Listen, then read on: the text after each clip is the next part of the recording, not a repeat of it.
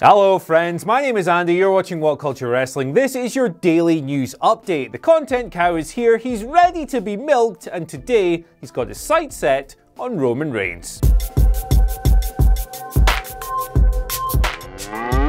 So, the big dog is Universal Champion now, and after the Shield's reunion and Braun Strowman's heel turn in recent weeks, it looks like WWE are still doing everything in their power to get this bugger cheered. And you might as well get used to it, because that's not going to change anytime soon. This is according to Sports Illustrated's Justin Barrasso, who reckons that WWE are strapping themselves in for a long Universal title run for Mr. Reigns. So this presumably means he'll have little difficulty overcoming Braun Strowman at Hell in a Cell in just a few weeks, and will then go on to slay a host of fresh challengers holding the belt deep into 2019. And on top of this, Sports Illustrated reckon that when Roman does overcome Strowman, who he could conceivably feud with over several pay-per-view cycles, his next challenger will be none other than Drew McIntyre. Now this is interesting, and it confirms a lot of our suspicions about Drew being the true star of his current double act with Dolph Ziggler. Now a lot of people have had Drew pegged as a potential top tier title contender ever since his first run with the company.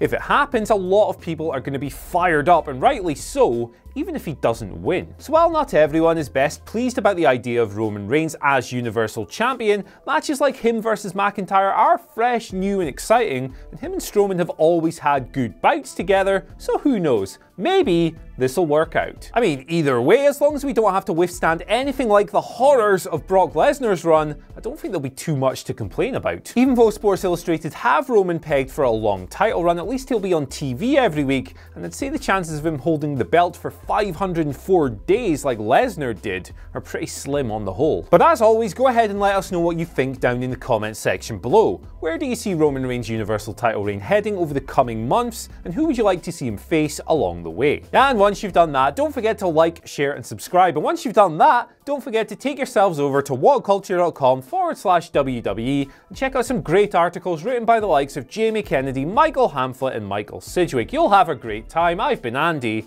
and I'll see you later.